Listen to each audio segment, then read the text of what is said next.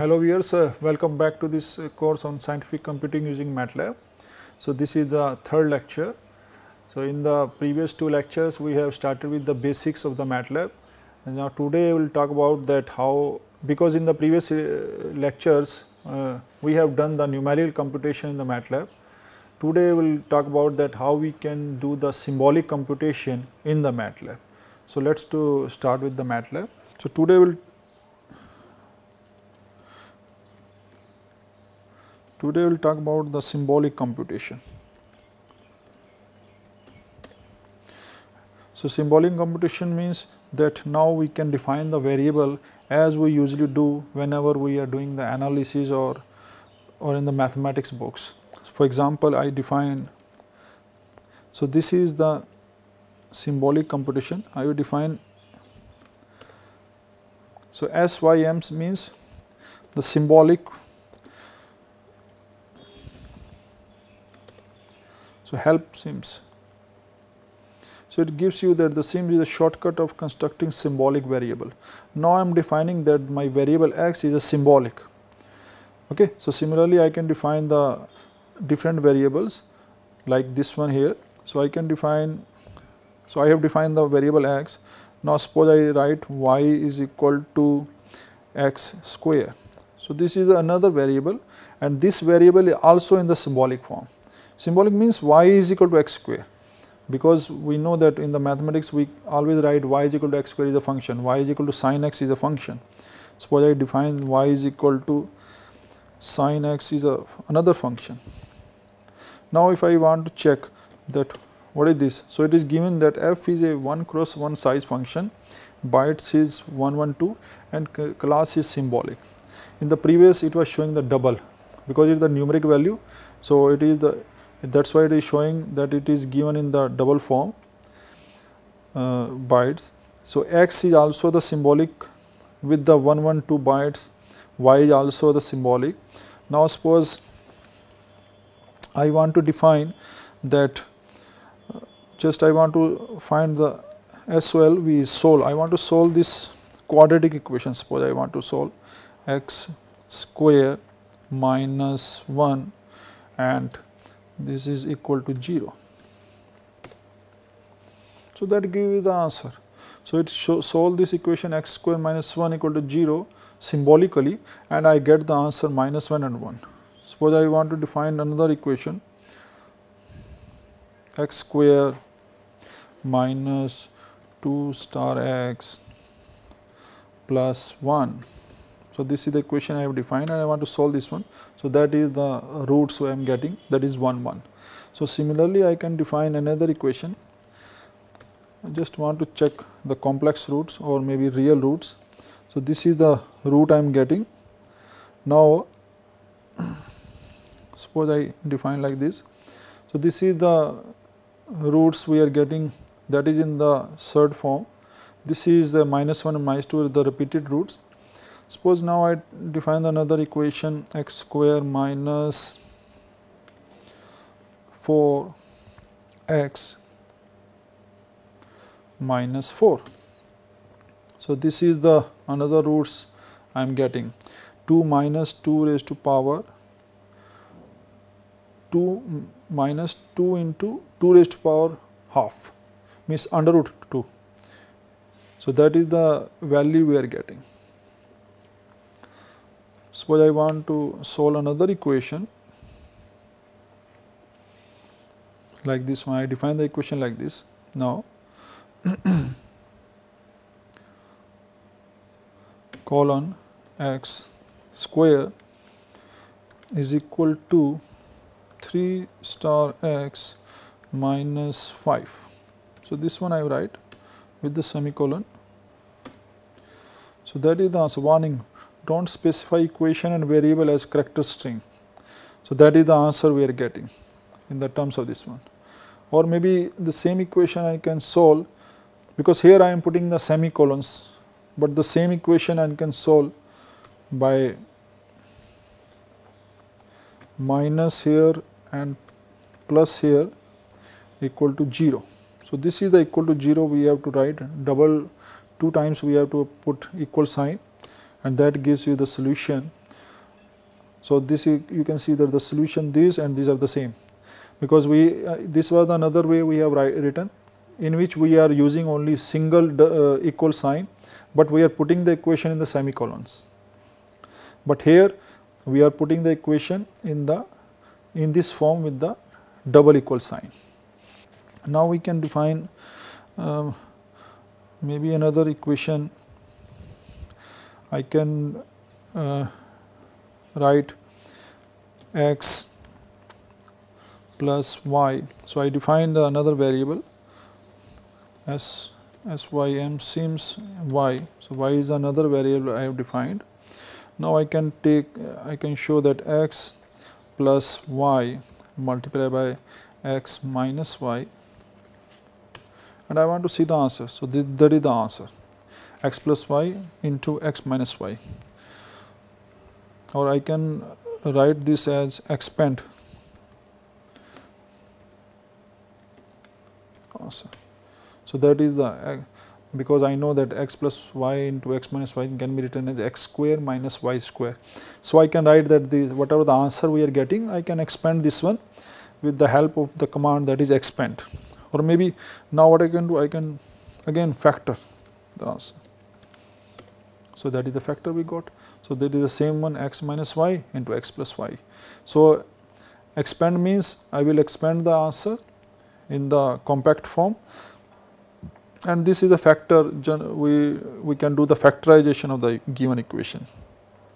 Maybe I can define another function, another command, like I write simplify. So, I define the command that x cube minus y cube, and then so this is the bracket I have to put divided by x minus y. So, this is the command we have done. So, that gives me the x cube minus y cube divided by x minus y. So, the answer is x square plus xy plus y square. So, using the help of simplify, because otherwise if I write the command like this one and do not write the simplify, the answer will be this one, x cube minus y cube by x minus y. But if I want to simplify, then it will cancel out whatever the common term is there, and it will give you the answer after cancelling all the common terms. Now, this is the way we can define. Now, I can even plot the functions with using the help of EJ plot. So, let us define this plotting. So, now I define help EZ plot. So, EZ plot, you can see that EZ plot is easy to use function operator. EJ function plots the function x over the default domain. Okay. So, let us use this one. So, I write EJ plot. Suppose I want to plot a circle. So, I define this one, between the interval I define. So, I take minus 2 to plus 2.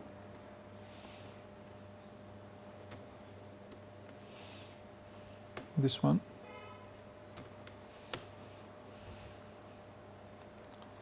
So, there is a bracket EJ plot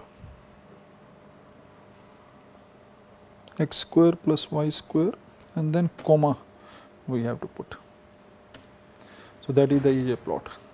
So, this is the plot it is showing, x square plus, maybe this is a 2 dimensional. So, I just define the first dimension only. So, I just write x square plus 2 star x minus 1. So, this is the plot. So, this is showing that this is a plot of x square plus 2x minus 1, or I can define the plot of x square x cube plus x square minus x in the same domain.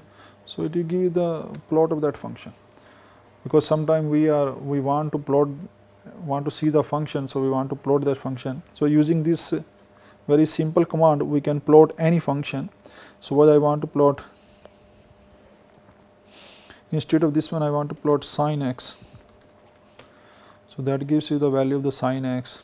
I can change my command this domain, so I can take from minus 2 pi to 2 pi, and that is the function we got. So this is the value of the sin x between minus 2 pi to 2 pi. So this one we can do. Maybe we can plot another function, sin x multiplied by cos x. So this is the value of the plot of the function sin x into cos x. And now suppose I take the hold on. So hold on this graph. So I can define now the same command. EJ plot is coming. Now I take another plot, and instead of this I take minus 1. So that is the plot we are getting. Or maybe I can give the name to the figure. So I first define the figure 1, and then I give the command hold on. So this is the figure 1, and I just hold on, and then I plot the graph.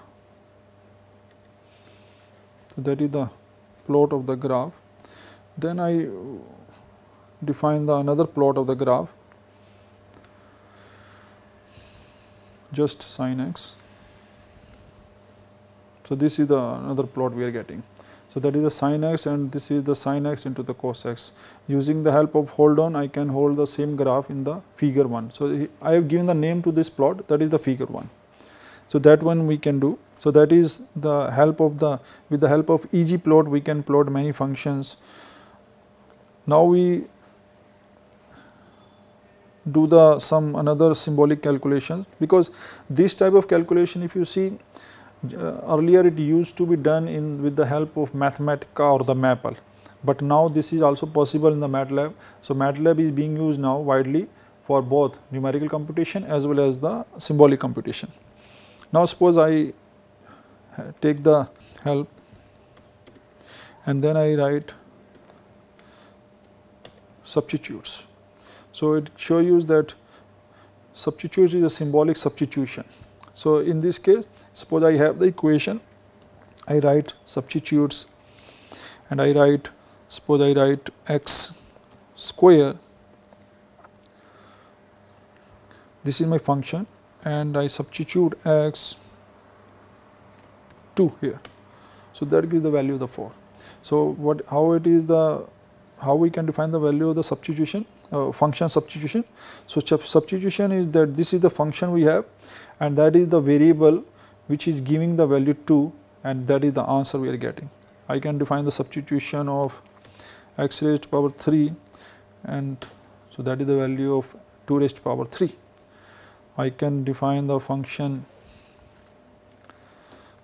sin x, and then x I can put maybe pi. So that is the value of 0. I can define pi by 5. So that is the value of the sine function at pi by 5. Or I can define the value of the function at pi by 6, that is half. So using this one, I can substitute the value of the variable in the given function, or that is also possible that I define the function. First I define the function. Suppose I define the function x square minus y square. So this is my function, and now I write substitute ff x is equal to 2, x 2. So this gives you the value of the function, that I have the function ff, and in that function I put, instead of x I put the x equal to 2 in the given function. Now I can define the same here and I can add answer, and then I put y is equal to maybe 3, and that is the minus 5. So it gives a 4 minus 9, so it is a minus 5. So I can substitute the value of the different variable in this one. Even I can define these substitutions. Now with the help of this symbolic computation, even I can plot another something like I can plot EJ plot at the rate maybe log x, and defining the plot from 0 to 10. Suppose I want to plot this function. So this is the, so like this one I have done. So I can use here my log x. That is the value of the log x we are plotting. Now maybe I can define the another function. So this is the pi we can take from here. Now I want to define the pi by suppose 2 value. So that is the value we are getting. So this is pi by 2, we know that this value is 0. So in this case I am getting the value 0, and that is given by e raised to power minus 17. So this is the how we can define the little bit of symbolic computation. Then so let's plot another variable or another function. Suppose I want to plot x square plus x minus 3, and I want this to be done in the interval from 0 to or from minus 2 to 2. So this is the plot we are getting. Now I can also define the same way title we have done. So x label. So x label will give you, so this is, I just write capital X axis.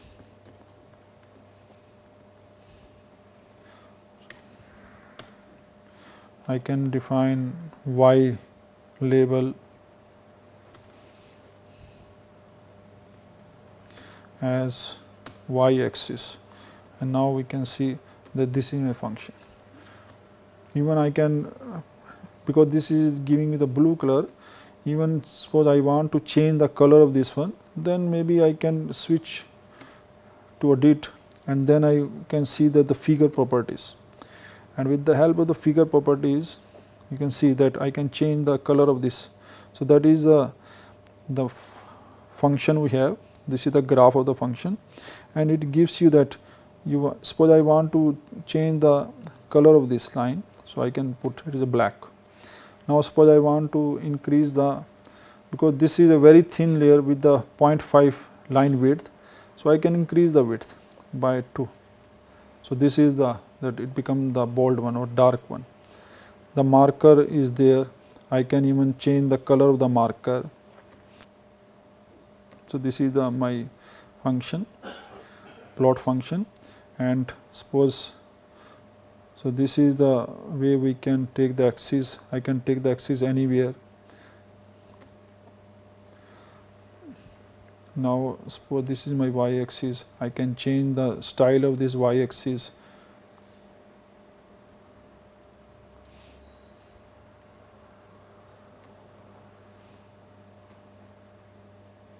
This one.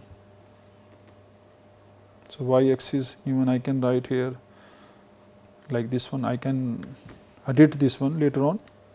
So this is my y axis, this is my x axis, I can take this one and then I can do the changes. So this is my title, I can move this here, even inside the graph I can move this. So with the help of editing you can edit your plot, whatever the plot you are getting, and suppose in the later on you want to make some changes, because in that case you are not going to reproduce the same plot. So, you can do the editing with the help of this edit of the plotting. Now, suppose I have done with this plot and I want to save this plot. So, this is the file and we can save this as. So, it will ask you that where you want to plot. Suppose I want to plot it in the NPTEL and this is my, so I can write here I want to plot this one as figure 1. So, figure 1 I want to plot in the name of figure. So, that one is saved now. Suppose I want to use it later on in my paper in the LaTeX or in Word file, then I can also save this as. So, here we can, these are the different extension we can save our figure. So, this is BMP, EPS, JPEG. So, all these different styles we can, because in the LaTeX we generally use the EPS file. So, I can save this function as a EPS. So, this is the function is now saved in your file with the EPS extension, and another one is saved in the form of fig function. So, this is different way we can define the given plot. Even I can insert, suppose I want to insert, so I want to insert the arrow or the text arrow. So, text arrow means suppose I want, so this is the figure here. So, that is the figure, and here I can write by inserting the text arrow. Now, here I can write the value of the function.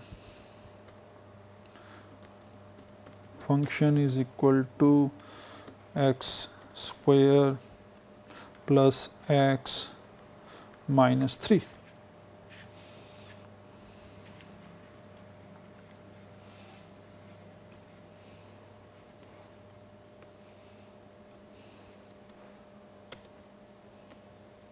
This is the function I am getting, or maybe I can,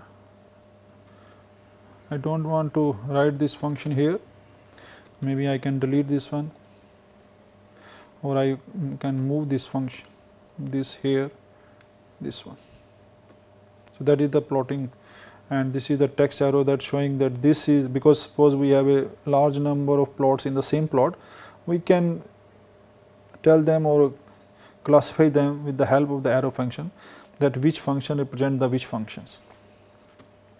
So, this is all we can do with the, now we can insert the ellipse, we can insert the arrows or the line. So, suppose I want to insert the ellipse.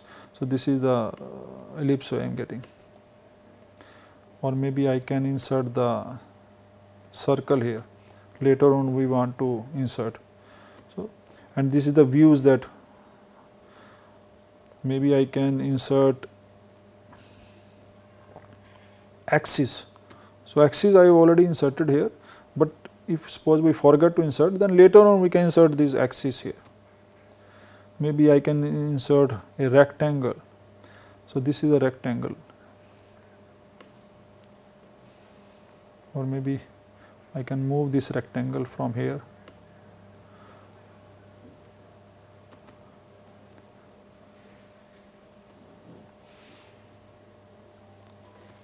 I can insert the rectangular box like this one, or maybe I can insert the, so this one we can play with this plot. Once we are done with the plot, then we can even make the changes, we can play with this plot, and we can change it, whatever the changes we wanted to make later on, we can do that one. And then we can minimize this function, and from here I can delete this one. And now I can see that what are the variables. So, all the variables today we are dealt with is the symbolic computation, and I can even clear my screen and I can clear all the variables. So, that is gone. So, this is all about the symbolic computation. This is the basic about the symbolic computation that we can do with the help of the Matlab. So, in the next lecture we will go little further with the basics of Matlab. Thanks for watching. Thank you very much.